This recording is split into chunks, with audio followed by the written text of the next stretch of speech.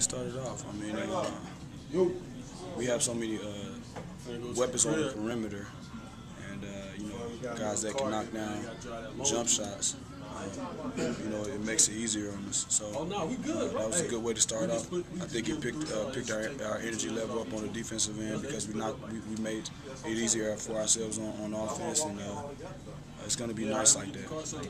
Can you talk about the rebounding effort? You out-rebounded them by 9, had 50 boards on the game. Was it a conscious effort to get a lot of guys back on the boards?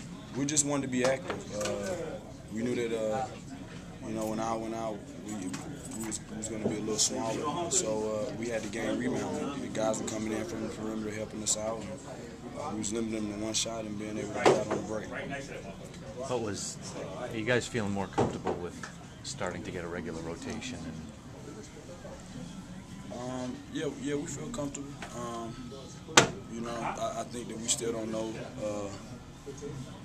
what the regular starting line is going to be because, obviously Teague is injured, and guys have been playing great. So we'll see what's going on, and we just gotta keep playing hard and keep playing together.